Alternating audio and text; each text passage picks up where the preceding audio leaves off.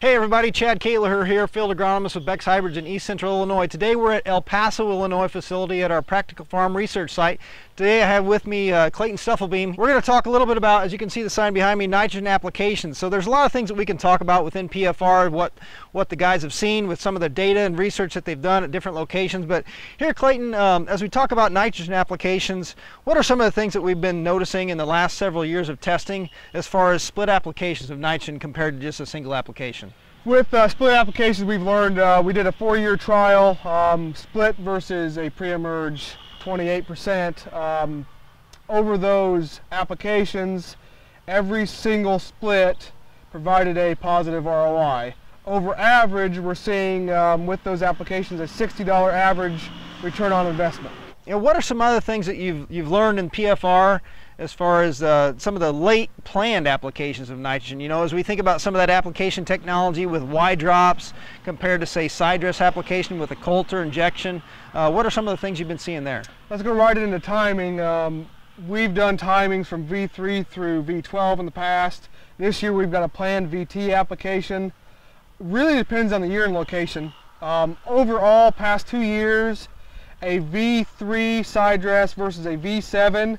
The V7 did better, but was only a 0.1 bushel better. But it really depends on your year. If we have rains early or rains late, will dictate how well your nitrogen applications do.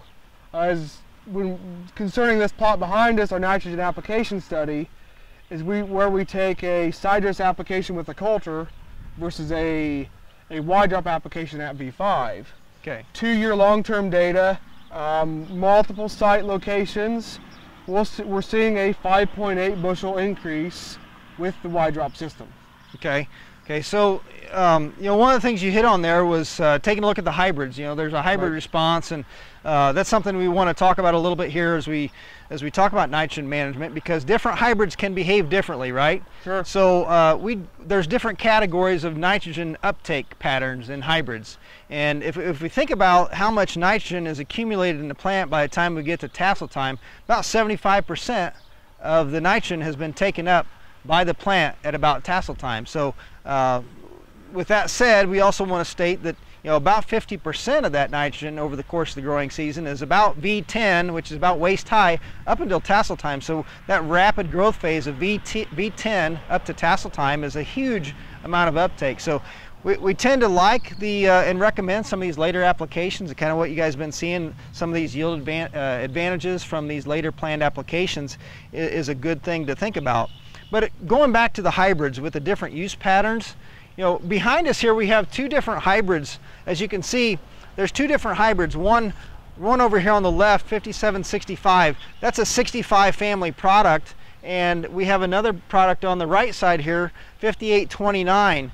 These are 2 very different types of products as far as their nitrogen use pattern. So if we're in a year where we typically find that we've got loss from nitrogen, whatever pathway it might be, maybe additional rainfall in June. In some areas this year there's up to 7 inches of rainfall in the geography that I cover, and those are the guys that are thinking about maybe going in with additional nitrogen prior to tasseling. So which hybrids do we really want to do that with?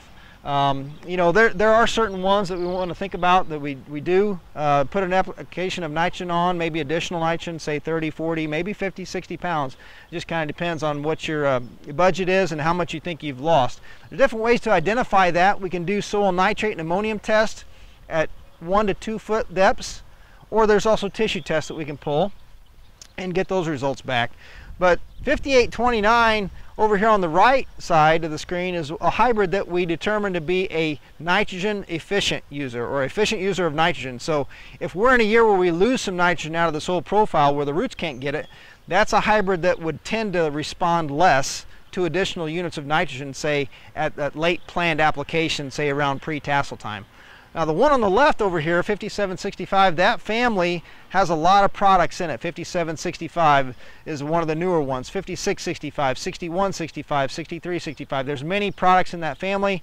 It's one that we consider to be more of a less efficient user of nitrogen than the 5829 on the right. And these are things that you can find on our fact sheets. At the bottom of our hybrid profile fact sheets, it will state what type of a nitrogen efficient user it is.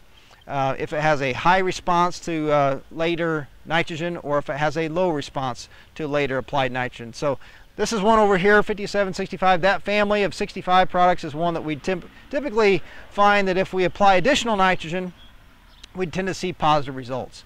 Our fact sheets we have for each hybrid on our website at beckshybrids.com. You can go into the product section, download a PDF of the product fact sheet, and you will see down at the bottom left-hand corner the response to higher nitrogen, whether it be low, medium, or high, and also our nitrogen timing if we want to see more nitrogen loaded on the back side versus early up front. So if you have any questions, please let us know. Thanks for joining us today. Thank you, Clayton. Thank you.